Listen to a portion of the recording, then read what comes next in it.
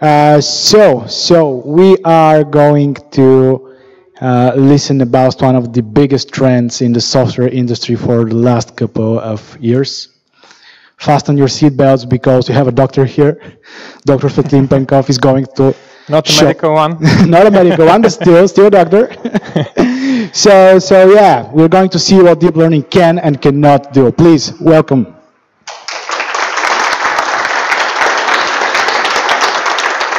Thank you, everyone. Thank you. So a few words about me. Who's going to waste your 40 minutes? The main thing you need to know about me, I've been thinking about intelligent robots and building intelligent robots ever since I was the age of 6. Fortunately, I managed to make it my job. I did my PhD at an amazing lab at the University of Edinburgh, where we had pretty much any single robot you can imagine. The human-to-robot ratio was towards the robots by a factor of 5. So we had plenty of robots. And for the past 2.5 years, I was team lead and a research scientist at a company called FiveAI, where we were building this beast. I can tell a bit more about it after this. And yeah, I've been writing software for all sorts of robots. And at the end of the day, it really is writing software. So exactly 2 months ago, I got tired. Every single time you get a new platform, you get new data, you have to come up with a program. Every single time it's kind of the same. So I was like, okay, can't we actually automate this process? That's why, exactly 2 years ago, I started a company called Cyro Research, where what we specialize is in extracting programs from raw data. Hopefully, by the end of this talk, you'll see why this is useful and why we really need to do it to advance what AI can do for us. Okay, so I work in the field of autonomous agents, which involves artificial intelligence and robotics. If I go to a party and people ask me, what do you do? I have two options. I can tell them I do artificial intelligence. Then very quickly, the topic becomes AlphaGo, a deep neural network beating the world champion in Go, and everybody freaking out about superintelligence taking over the world, and so on. Don't worry about it, because I can also talk about robots. And if I talk about robots, we always end up on this video. Right? So, on one hand, we can beat the world champion in Go, an extremely complicated game, very few of us can play. On the other hand, something that everybody can do, a $1 million robot and a team of multiple scientists cannot do. What is the problem? Hopefully today, I'll show you what the problem is. So, the first thing, the big trend, deep neural networks. How many of you have used deep neural networks or read anything about deep neural networks? Okay, considerable amount. Very good. So what hype you hear, they're going to take over the world. No, they're not. They're just some functions. That's what a new deep neural network is. It's essentially a function which takes some input, produces some output. It has some architecture and some parameters that we train. That's it. Nothing else. Functions, they might be nonlinear, complicated, but it's just a function. They can compose, which is interesting and useful. Why do they work nowadays? Because we figured out a way to run them on the GPU. We can write them as linear algebra, and GPUs are great at linear algebra, hence we have some insane architectures. This one, for example, is a neural network, actually 3 of them. You can see how many compositions you have. So here, these are 3 networks. This one, for example, has 34 layers. So you have 34 functions passing into another function, and so on. You can think of it as a 34-layer code stack. So this is what neural networks are. What can they do? I think they started becoming trendy again, beginning of 2010s, like 2012, something like this. And the first thing that really got my attention was this one. So what happens if you take, back then, the day image of the Curiosity rover self-checking on Mars, and the first abstract art using chessboard pattern, right? I had any guesses what would happen? Well, you can create something quite interesting with neural networks. You can combine them. You can do style transfer. You can do things which I cannot do. I assume many of you cannot do. Maybe there's some amazing artists, but that's hard. It's really difficult and also touches on something that everybody has been claiming. Computers cannot do art. Maybe they do. Next thing, around 2014, 15, DeepMind, a company now owned by Google, announced we managed to beat humans on some of the Atari games. And has anyone played an Atari game? Yeah, some of you. There was a workshop on Friday. We actually implemented this particular paper. and we trained an agent to play Pong. How did they do it? They used a huge neural network. What were the results?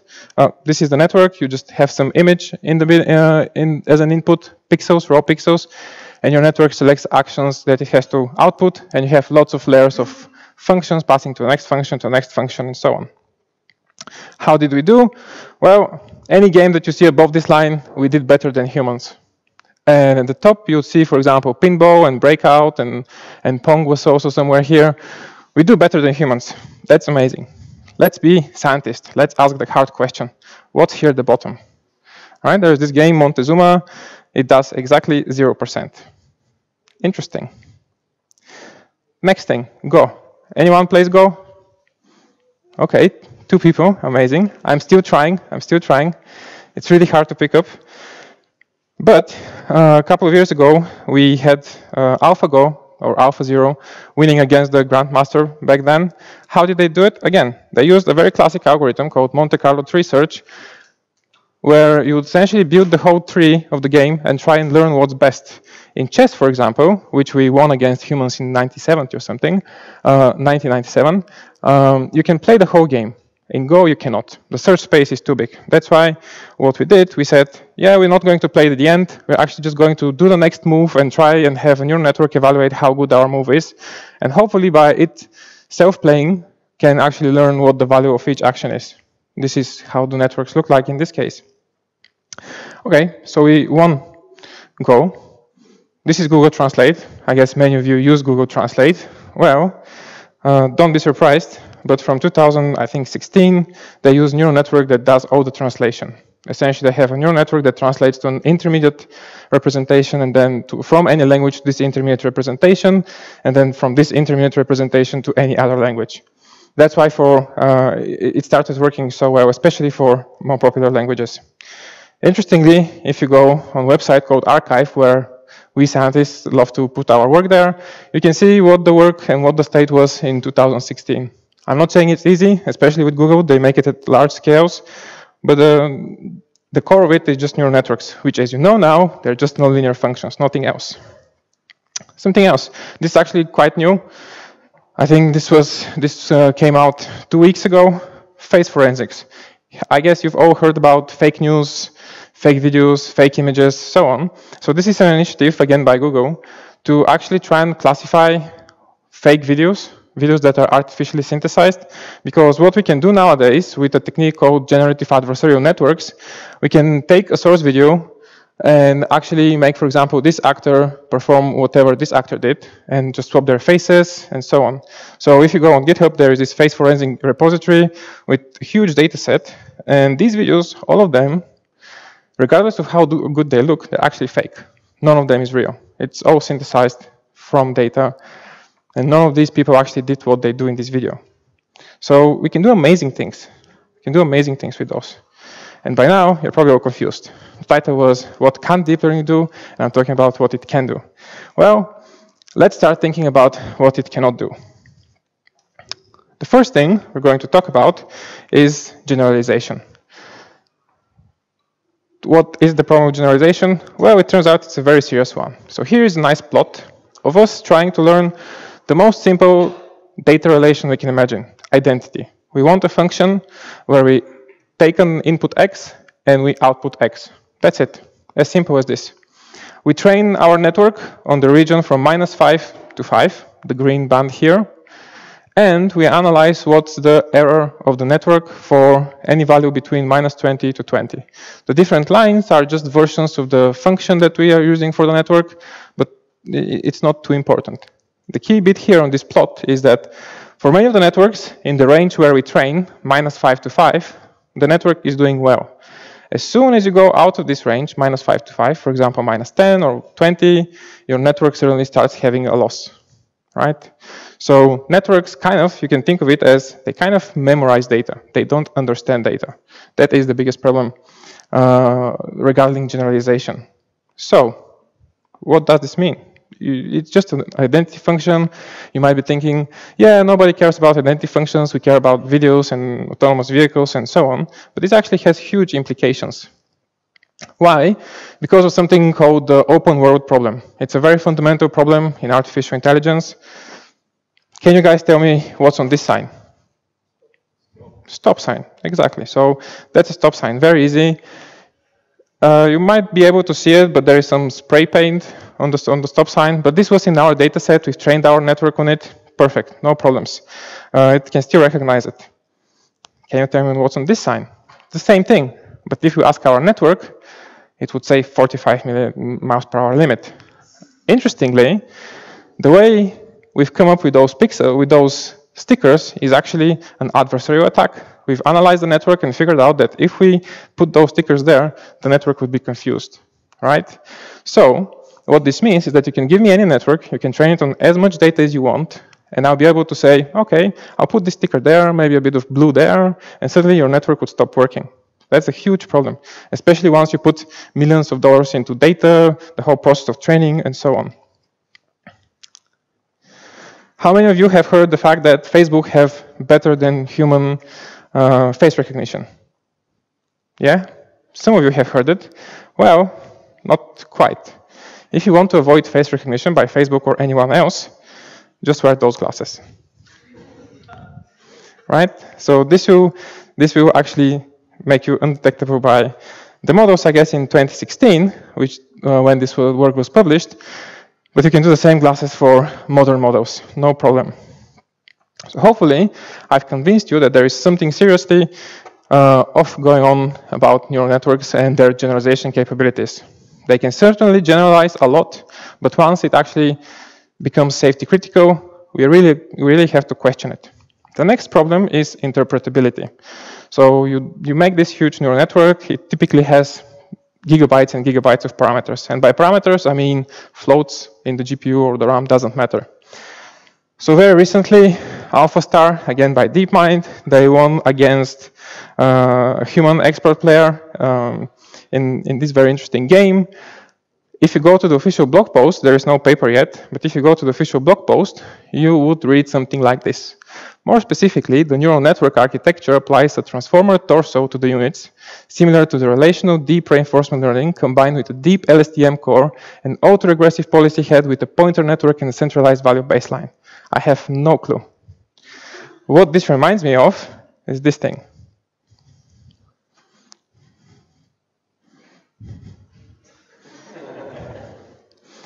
Right? And this is what happens very often nowadays.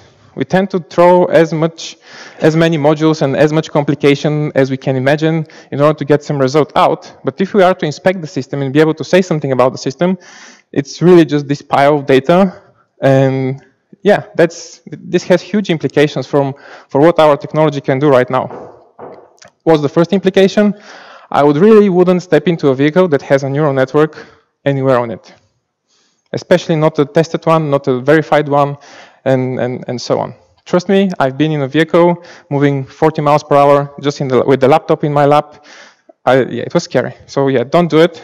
Don't do it. And especially don't be a pedestrian around such a vehicle. That's a hint. Next thing, so yeah, autonomous vehicles. In fact, autonomous vehicles is a very interesting case because it's really the first autonomous system that we really try to implement, which is going to penetrate our society, our daily lives. We have those huge factories, manufacturing sites where usually people don't go there, but vehicles, they have to be around people, and that's a big question. Okay, so autonomous vehicles, that's certainly a problem. Would you trust a black box doctor? 2017, there was this huge paper where they said, look, we can actually use neural networks to detect skin cancer. This was great. And it's actually very interesting work. And doctors nowadays, I know that do use such things, but they only use them as more information about the decision that the doctor should ultimately take. Why? If you read the paper, that's the name, you can find it. If you read the paper, it says something very funny at one of the paragraphs describing the problems at the end. It turns out that doctors, once they identify a cancerous formation, only then they put this ruler.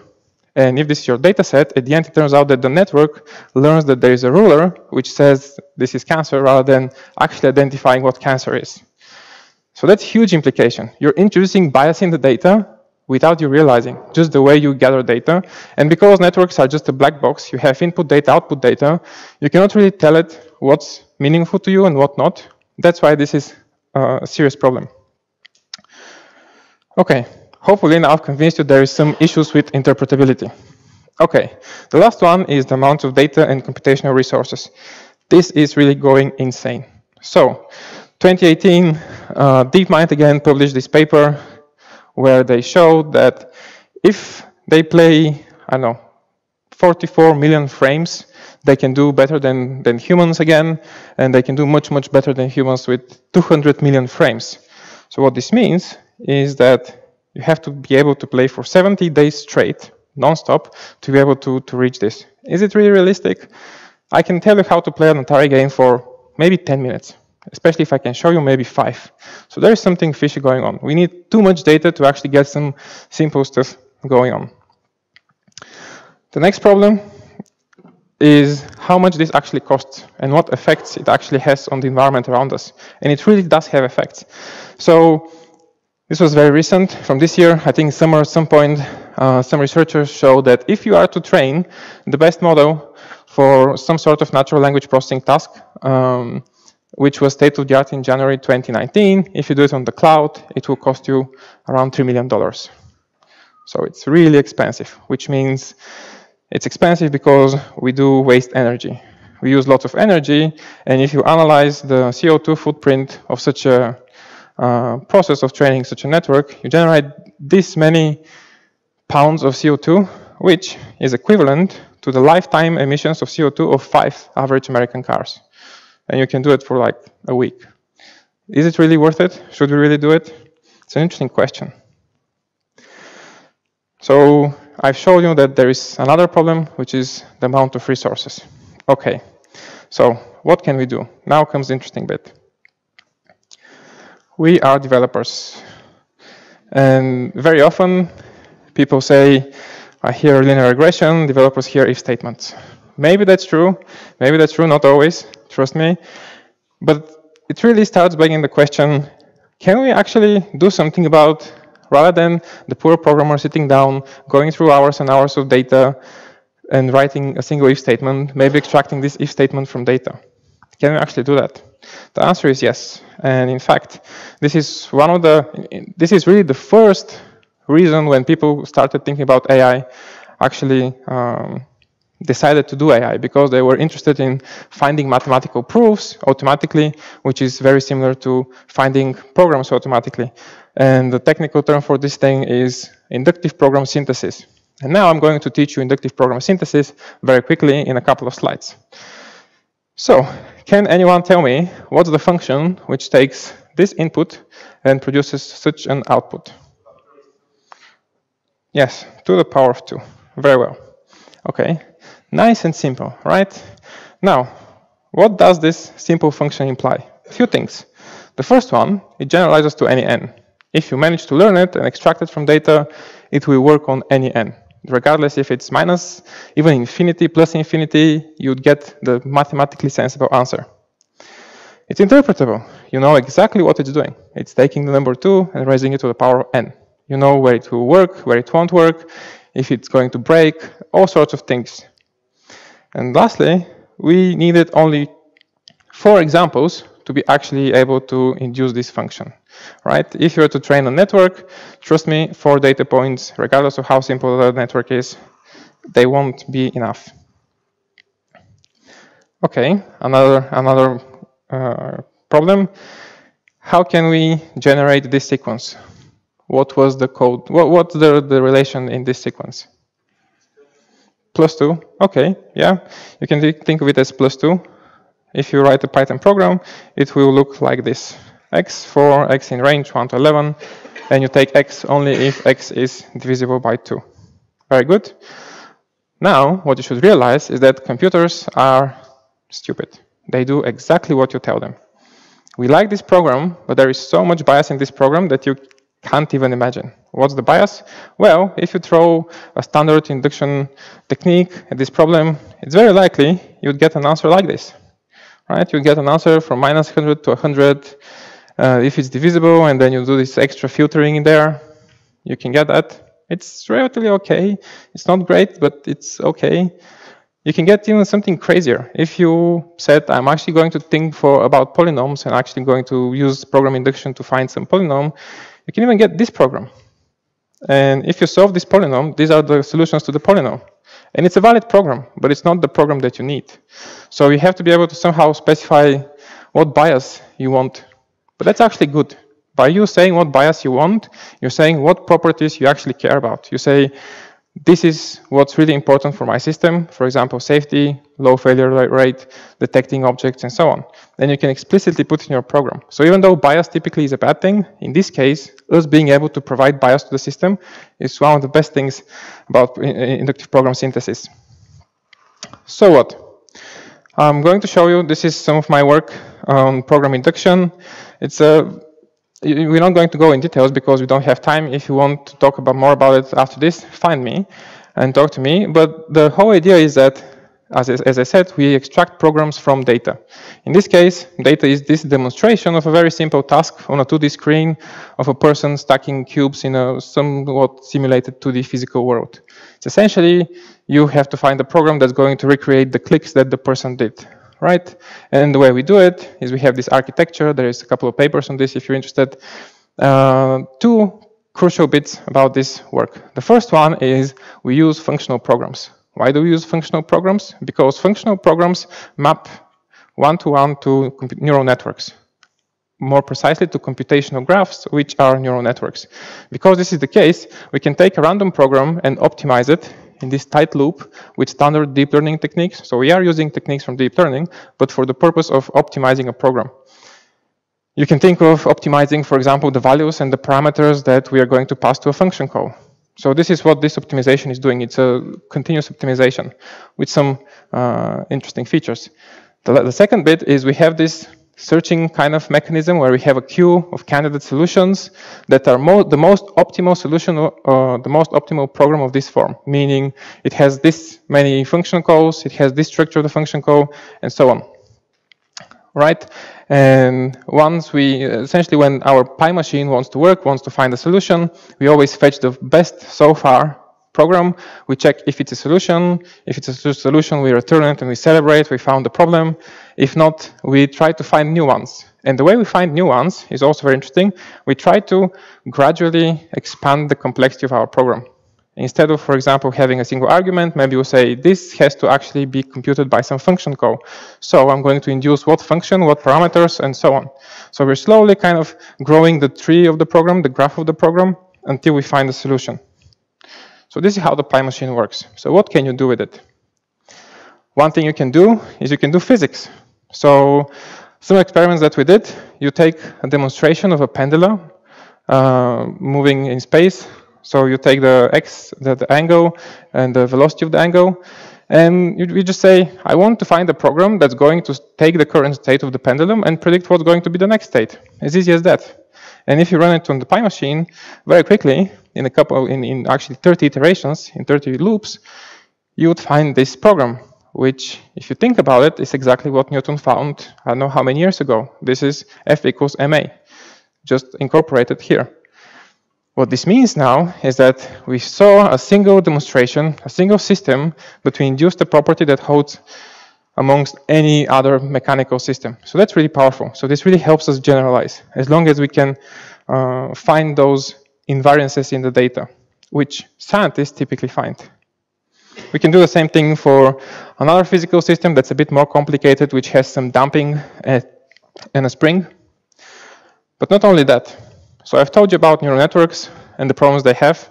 So we did the following experiment. You take a neural network, you train it to play the Pong game, and neural networks are really good at the Pong game. They become better than humans, much better than humans. The problem is they are black boxes. We don't know what they do. If your life depends on a network playing Pong, you would know, yeah. So what we did is we extracted a trace from the network playing the Pong game, and we put this trace through the Pi machine. What was the result? After a while, actually after only a few iterations, not many, we're not doing millions and billions of iterations, we found solution number 2, which says something like, I'm going to move according to, proportional to, with some coefficient, to the difference between the position of the ball and the agent. right? And suddenly, this makes sense, right? We are doing proportional control with respect to the distance between us and the bow, and this is what we want. The network is minimizing this distance constantly so that we hit the bow. Not only this, but if we run it a bit more, we understand something about the environment of the network. It turns out that it actually prefers those two different coefficients. The performance is slightly better because there is some friction in the environment. The Atari game has some physics, which the network obviously also learns, and we here explicitly say, from these coefficients we can say, was the friction, was the damping in the system, and so on. So, the numerous parameters of the Pong game, really numerous, like I think this one had 2 gigabytes of floats in the GPU, we can really condense to 2 lines of code, nothing else. I'll be more than happy to write a vehicle that has 2 lines of code rather than a big neural network with gigabytes of parameters. You might be thinking, okay, there is no free lunch theorem, right? There is no free lunch. So what's going on? What do we lose? Well, it turns out we lose a bit of performance. I think it's fixable, but let's assume we lose a bit of performance. How much? Humans on this game do 9.3 on average. DQNs, the network does 18.9, and our program agent, which is this one actually, is doing 11.1. So we're still better than humans, not as best as we can, but we are still better than humans. And for many technologies, this is what counts. Are you better than a person? Are you better than current state?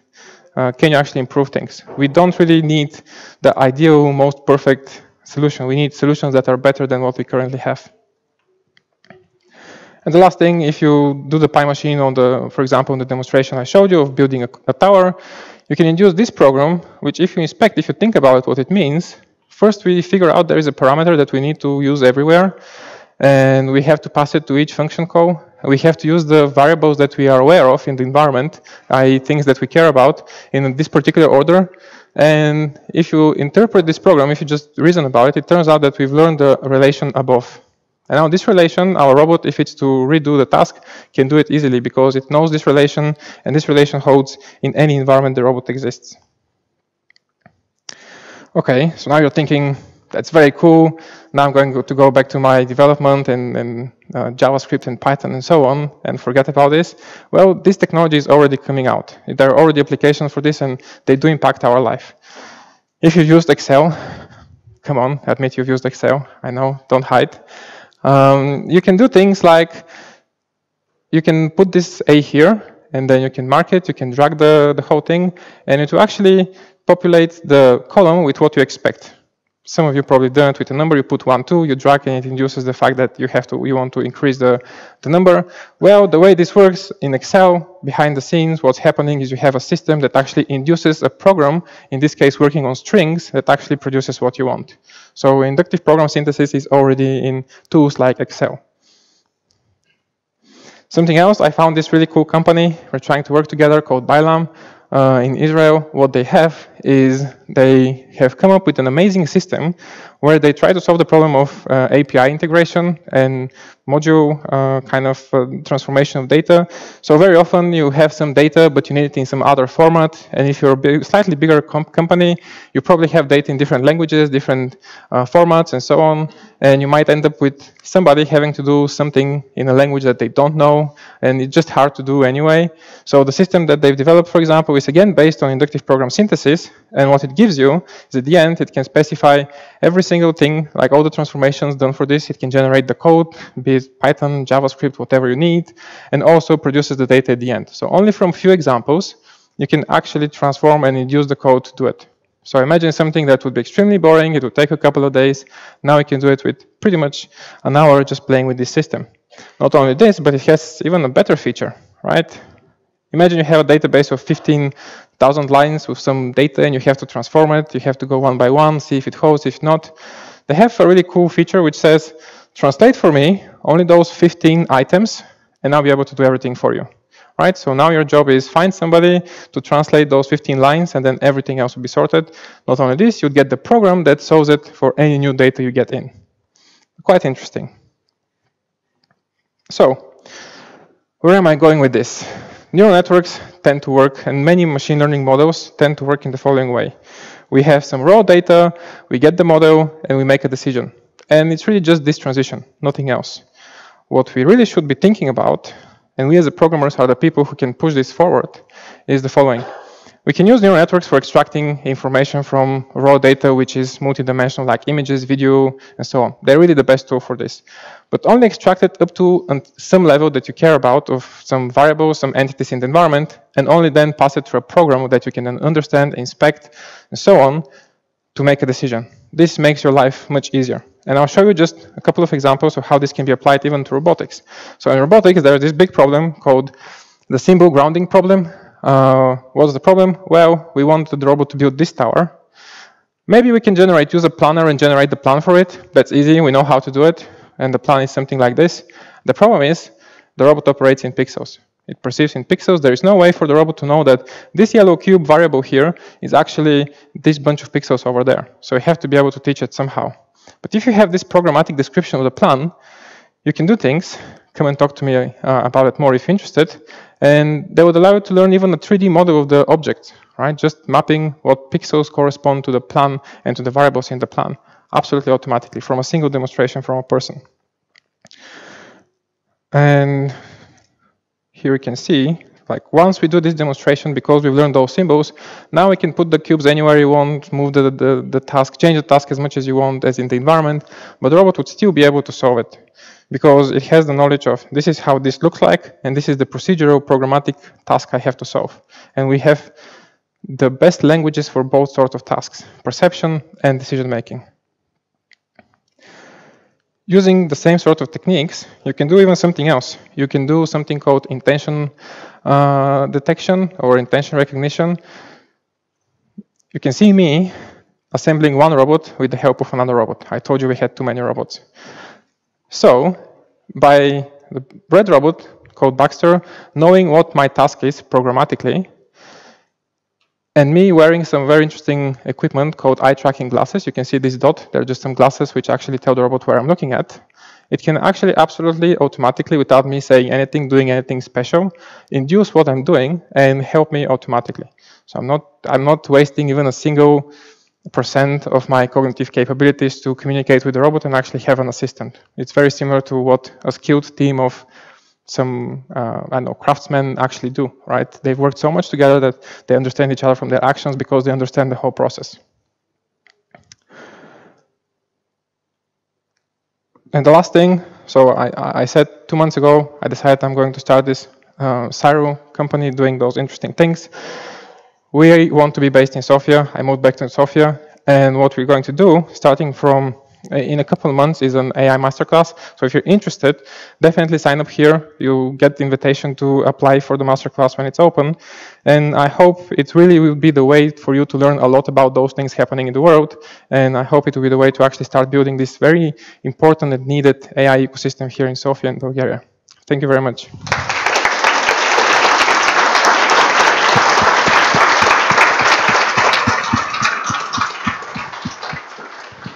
I'm so happy we have this on video, so we can watch it a couple more times. We have time for 2 questions maybe. Who is willing to ask something? Hi. I had one question about the Pi machine. Namely, you said that you used neural networks to optimize the program later on. No. No, okay. Yes, what I said is we can think of the programs, the functional programs, as computational graphs, which is the way we think about neural networks, and then we can optimize the programs as fast as we can optimize neural networks. But only certain features from the program, not the whole program. Okay, because what I wanted to ask is if you could apply sort of like a genetic algorithm to optimize the program. Yeah, so the first actually reason genetic algorithms came about, they were actually called genetic programming. It was for programs. The fact that we can actually use what neural networks are using means that we can do search that's much more targeted. Genetic programming is just kind of, I'll do something almost brute force, not really, but almost brute force. Whereas if you do gradient descent, what neural networks are doing, it's much faster, much more targeted. So the Pi machine actually was the state-of-the-art method for doing this sort of stuff when it got published a couple of years ago. And yeah, so it's really much faster than standard methods of symbolically searching. Another question?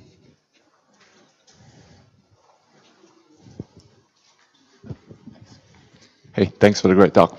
My question is, how do you know how to disrupt an AI like the introduction with the pixels on the stop sign, you obviously get an idea that there's an AI at the back end, but how do you know how to disrupt it, or is it a trial and error until it gets stuck? So it depends on the mode of attack. So there's this whole field called adversarial attacks for machine learning. And if you have access to the network, it's extremely easy. I can feed the value in, I can see how I should change my input to get the value out. If you don't have access to the network, you can approximate this by a couple of examples, and you can see essentially, because you know what the network is some sort of function that has gradients flowing, and you can actually induce what the direction of this is. So it's very easy to confuse networks, especially adversarially. Now there are some methods coming out, especially exactly this year. So this is something happening right now where you can train the network and prove that your network won't break for the training data. So this is still a step forward.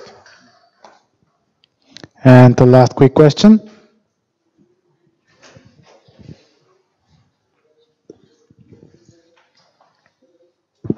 I'm sorry, I had another question. Of course. If I understood you correctly, this program synthesis that happens, you give it like a plan as to what it has to do, and then the robot sort of related to your last. Yeah, the last, yeah. The robot sort of derives based on the plan, it looks at blocks and derives the distance between each block and sort of uses this plan as, after it derives the distance, to know how to put them together. So what actually happened? So the last bit is more of a, if you have some programmatic description of your task, you can feed this into your perception learning pipe, and you can actually tell the network, look, this is the structured data, the structured representation of the task. Use this to actually learn from as little data as possible. And the work I showed you was it learned from a single demonstration of a person doing this task.